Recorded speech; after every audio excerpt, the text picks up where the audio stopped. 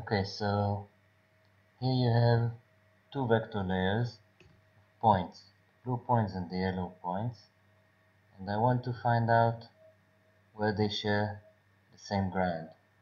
So what I can use is I can use convex hull. It's a polygon that bounds the extent of the group of points or the layer.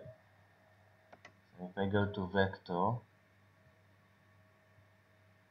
go processing, buffers,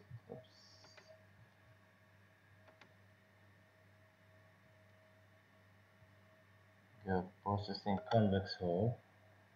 Let's say I want to have the convex hull of the yellow points.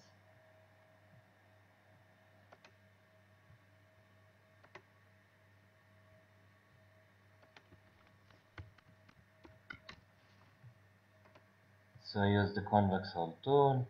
I select the layer I want to convex around.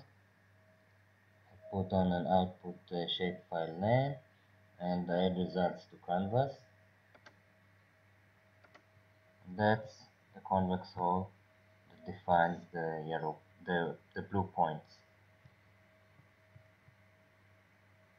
I can now intersect it with the yellow points and see where they share the same ground.